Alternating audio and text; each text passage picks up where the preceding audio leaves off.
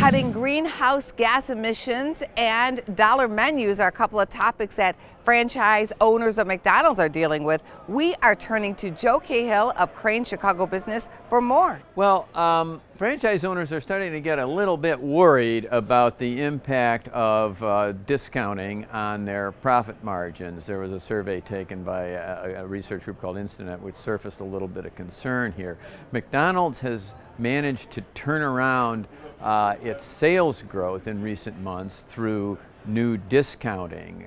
They boosted store traffic for the first time in several quarters last year, and recently posted a very strong increase in same-store sales.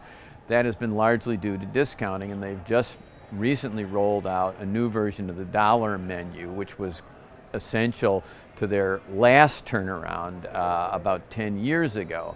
It's great for store traffic, but it puts pressure on franchisees' profit margins. They're the ones that have to bear the cost of food and labor costs, all of which have been going up. Joe, what else are you hearing?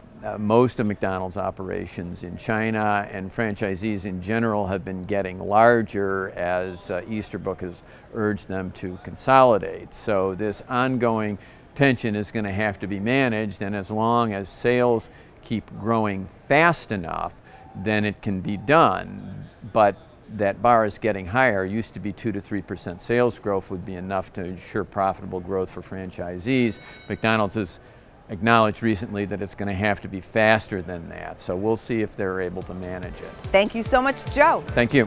Check out businessfirstam.com to find out where to see our entire show. And don't forget to like, follow, and share Business First AM.